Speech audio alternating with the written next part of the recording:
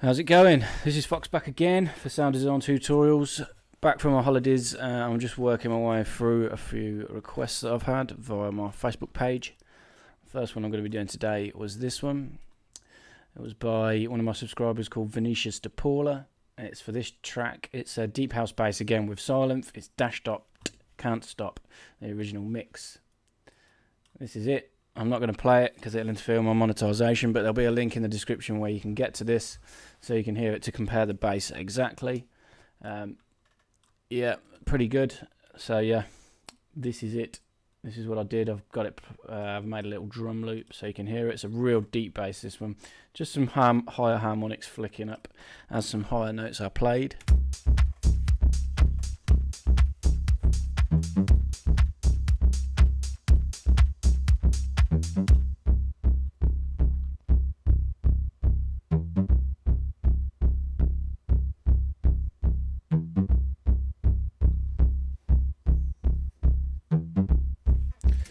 So there you go. Yeah, this was a little bit more tricky than most of the ones I've done with Sylenth so far to get it sounding exact. Well, I'll say exact. It's as near as you're going to get with Sylenth to the one in that track. I was really pleased with it. It's quite complicated. 2 separate layers, 2 different filters working 2 different ways. I've got some key tracking on the resonance and distortion, some EQing, some fine adjustments on the envelopes for both parts. Everything had to be very, very exact, I found, with this sound, but I did manage to do it in the end. So without further ado, we'll go ahead and initialize this.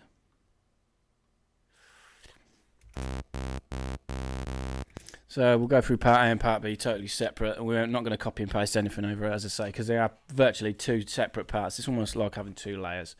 So part A, we need a square wave as the base of the sound. Change it to 2 voices. Pitch it down 1 octave.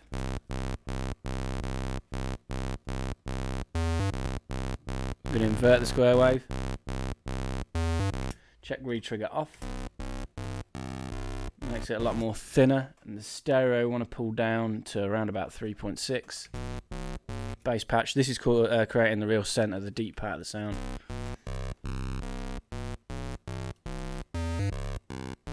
Phase will run around 360, although it doesn't really matter. What else do we do? We'll set up the main amp envelope for part A. You need to back the attack off slightly. This helps stop any clicking as the notes restart.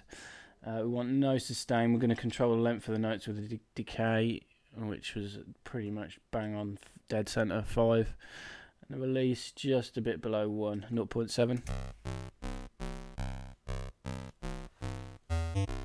So the decay is sort of tailing the volume off towards the end of these MIDI notes. I'll just show you the MIDI clip quickly. The notes I've got in this MIDI clip are being played at C1. So if you want to make this exactly, you need to be playing around the C1 area.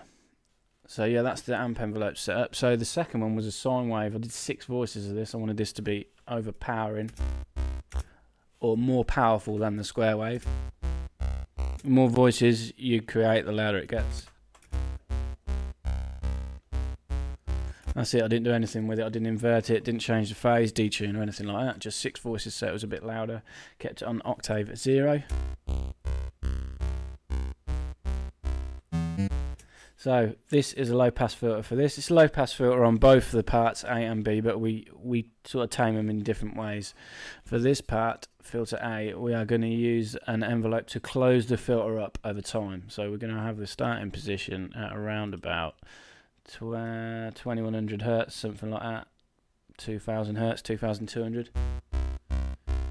It's cutting off everything quite high already. Keep it on a 24 decibel low filter. Give it a bit of drive. This just really acts to increase the volume because it feeds the volume back into the filter. No resonance at this point. So we're going to use mod envelope 1 to control cutoff A. So in this box we want cutoff A.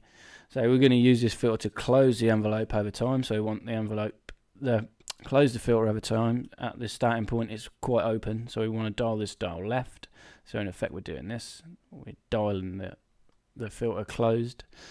And it's the attack time of a filter with full sustain that controls this. So you want full sustain. So once it's done its motion over the attack time, it stays there. And the attack time, we're just going to play with it. We'll give it a bit of release. And we'll just play with the attack time until it gets to where we want it.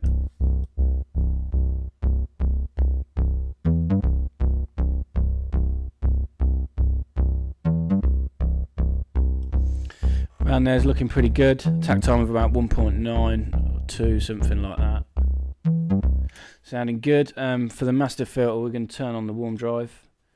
We're going to control the resonance of a filter with key tracking later on, but for now, that is part A done.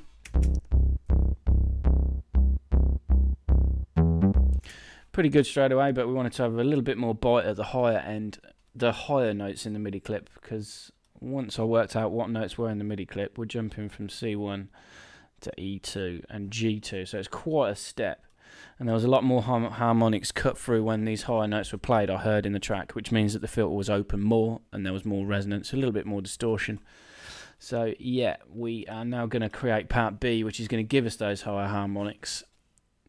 So part B, we'll set up the amp envelope for this. It's pretty much the same as part A, except it's got a little bit of a less attack, around about 4 rather than 5. No sustain, just a bit of release. We have one voice saw wave and one voice Q pulse, or the thinnest pulse, it is Q pulse. Oscillator B when we pitch down 1 octave.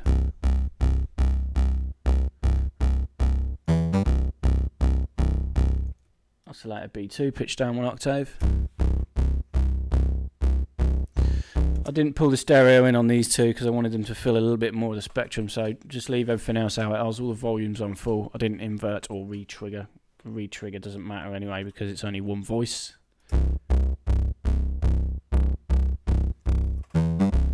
So we'll solo part B for now. Quite a real thin sound, which is what we wanted. We wanted to just create, I wouldn't say it's a thin sound, it is because it's quite mono, but we wanted to create some raspier parts of the sound that you're going to hear with the higher MIDI notes are played. And to do this, we're going to use a low pass filter again. This time it's a 12 decibel per octave low pass filter, so it's not so steep. But rather than using an envelope to close the filter, we're going to use one to open it very quickly, to sort of let in the bright harmonics at the start of the MIDI notes.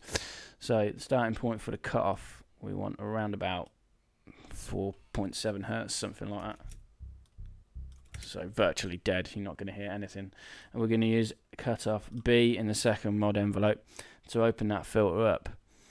The destination amount was roughly about 5.8, but we'll set the filter up first.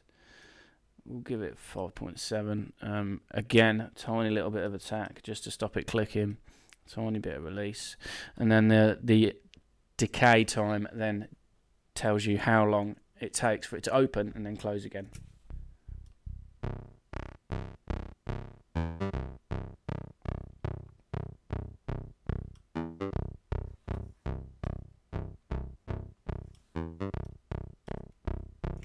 The more voices you add, it just sort of made it a bit wider and started to smudge it together. But yeah, that's looking pretty good. So a decay of around about 4.3, something like that. So two opposite filters. These are the two ways you can control a filter really. You can tell it you want it to open or close at a set amount of time using an attack, which we have done with this one. Or you can flick a filter open and then close it again using a decay time with no sustain. Two separate modes, two different ways. The two parts together, it sort of adds up and helps things go along. What else do we need to do? Let's unsolo it now.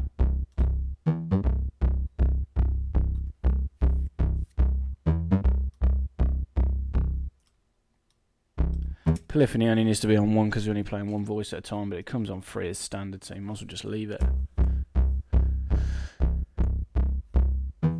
So that sounds pretty good as it comes as standard, but I wanted to introduce, as I say, a little bit more resonance, a bit of distortion.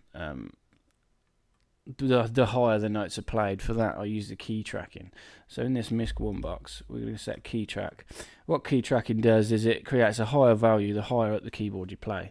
So if you assign anything to it, the higher up the keyboard you play, the higher the, if we choose volume A, the louder it will be. If we chose cutoff A, the more the cutoff would be open. So we want to use resonance B. We're going to add a bit, this is the solo part we've got here.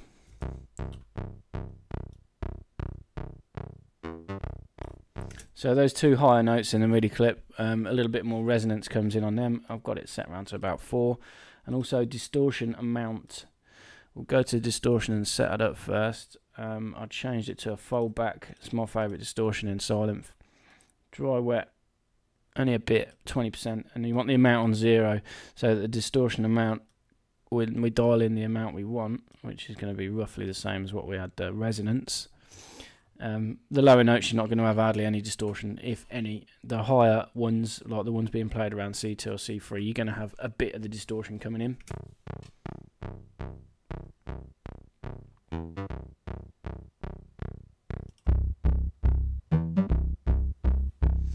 All I then did was a bit of EQ, and I think I must have boosted the lows quite a lot, which I did. So yeah, 9 decibels, 9.5 decibels. The bass frequency I had around about 180.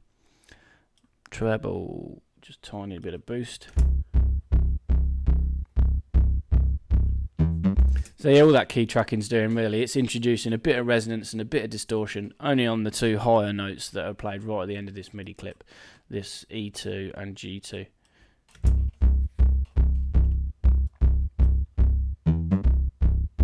Gives a bit of raspiness, a bit of grit towards those 2 notes at the end of the MIDI clip. Yeah, that's it.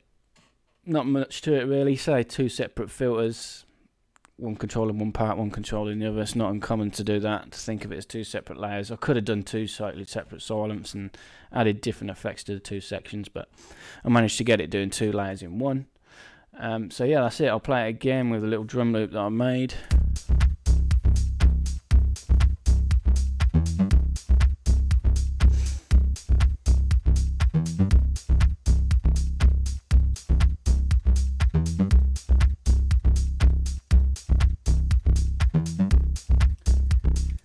There you go. So I'll just say a quick thanks again to Vinicius for putting this request through. Keep them coming. I'll try and work my way through them best I can. I've got a couple more to do today. There's no way I've got time to do every single one that comes through. I sort of pick the ones that I like, or the ones that I can fit within my time scale. A lot of these deep house ones I keep doing with Sylenth have been really popular, so if I can, I'll try and work through these as best I can. I've got a drum and bass one to have a go at later on, which is going to be fun. It's sort of a jump up lead, which is a bit different to what I do normally. But yeah, for now that's me done. Make sure you subscribe, check out my Facebook and Google+. This is where you need to get in touch with me. There's a link in the description at the bottom. Also, you can get this patch for free. Grab it in the link in the bottom also. Okay, see you on the next one. Cheers.